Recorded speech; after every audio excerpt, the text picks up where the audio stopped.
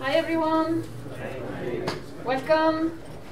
We're very happy to be here today at the Microsoft Accelerators. Thanks again to Pradeep to welcome us here. Where is he? He's not here. Okay. Start a round of flash talks. The first one is by Satish, who will talk about Angular.js animation. So you have 10 minutes to talk about that. Okay. I'll be timing you. Just let me know when to stop. Okay.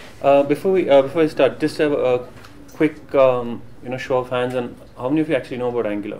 If you worked on Angular already, it's quite a bit, right? I myself am new to it, so also a lot of the JavaScript thing. But I was very interested in how this, how Angular is working compared to what I did in JQuery. So I started doing a couple of applications. It worked out real good and real fast.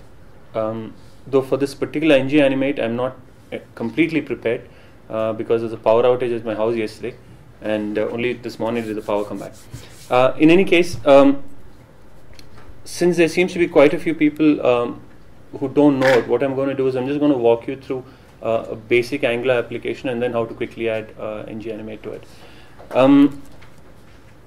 Hope you guys can see the code out there. So as with most apps, yeah. Can you see it at all? Yeah. Good. Okay.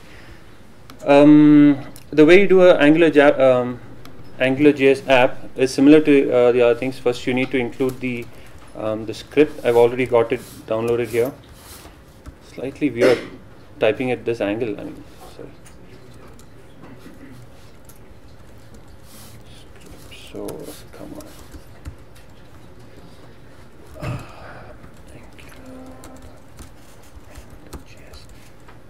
So once you have this set, I have a little problem typing it from this angle actually. Anyway, do you know what I'm going to do? I'm just going to copy over from things that I already have, just to make it easier. What I do have is a small script module where I've got my controller and the directives that allow me to see that or to put that in the view. Okay, now with these two things, in place,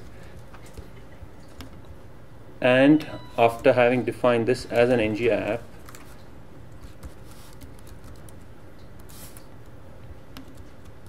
I can see all the items in the list without having written any amount of code with manipulating the DOM. If you compare to jQuery and other things, here I don't have any IDs, I don't have any classes on any of the elements. Just by putting the data directly into the scope, what is called the scope over here, this becomes a model, and from this model I'm able to extract the data directly into the view. So I'm not doing any manipulation, I'm not looping through all the elements, I'm not doing a search for #div or .class or any of those things. I get all the data I want right there. Now the interesting thing is, let me do one other thing. I've added a class called BigBox over here, just so that I can get a certain, you can just see it slightly bigger.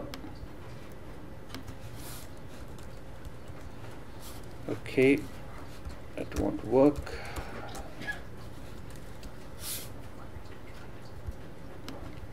I'm going to add a style to the elements in the box, just so that we can view it a little larger. So the script, we go there, we add the style. Just forget this animate part, we'll come to that soon. So now we see there's not very much. I've added a CS thing, it just looks larger. So it will be better for me when I do the animations later on. Now one interesting thing about Angular itself is how everything goes into the model, and most of your code should be based on the model itself. What I'm going to do now is add an input field to the top of my app, just so that we can filter the items. Okay, At this point, I will have a text box in which I can get some text by which I can filter the data coming up in the views. Since I copied the code, I would have preferred to have done this incrementally, but right now, since I've copied the code, in the ng repeat, what I've done is taken one item each from the items, which is here within the scope, and the scope has a direct connection because in the same my control. See my control here, I see my control here. This scope and whatever is in there, in this case items, automatically becomes a part of that view, or we can access it from within that view. Then what we can do is just by saying filter : pattern, this pattern already part of the model because we've added to the model over here as part of the input, you can filter the items directly. I'll just show you how that works now.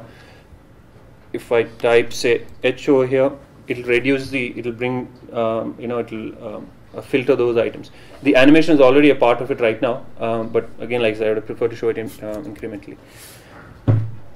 The idea being again that you don't do much of the manipulation. The framework Angular.js takes care of everything for you. Again, as you've seen, I've written very, very little code to filter the data. All I've done is added one element to the model, which is pattern, and filter the items based on that. You've not run through the loop of finding those items, doing all the query or the string pattern searching and index and all those kind of things. So this is absolutely easy. It's very fast to do this.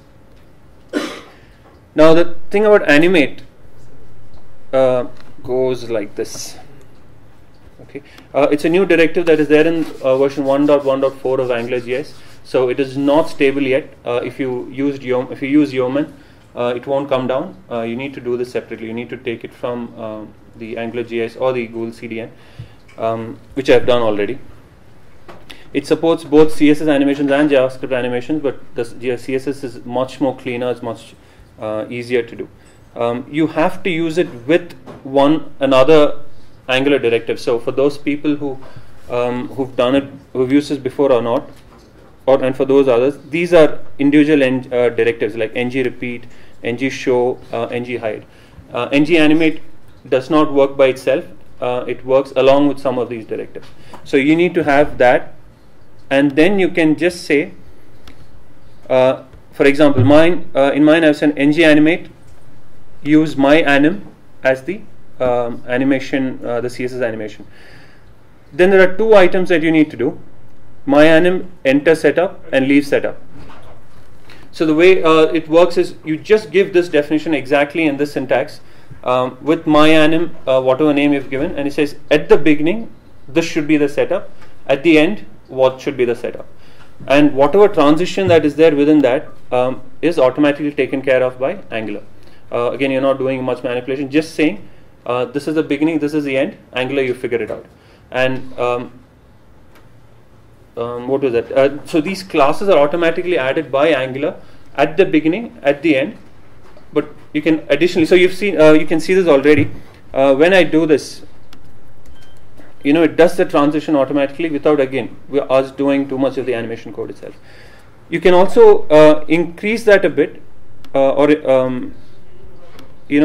control that a bit in addition to say at the beginning when the setup happens, how should that animation start itself. So in this particular case, I have added another class dot to enter setup. I've said enter start, like how should that setup itself begin to work. This is how that works. Since I've already got it there, I'm just going to show it to you. So you can see with just one additional directive, you're able to control how the setup part itself should behave. Similarly, you can do for a lot of other things.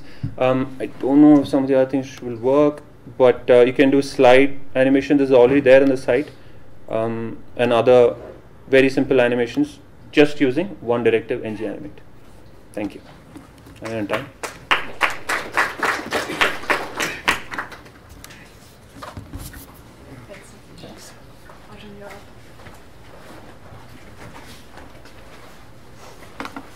So next is Arjun. He will talk about the Node application he did. I will not say more.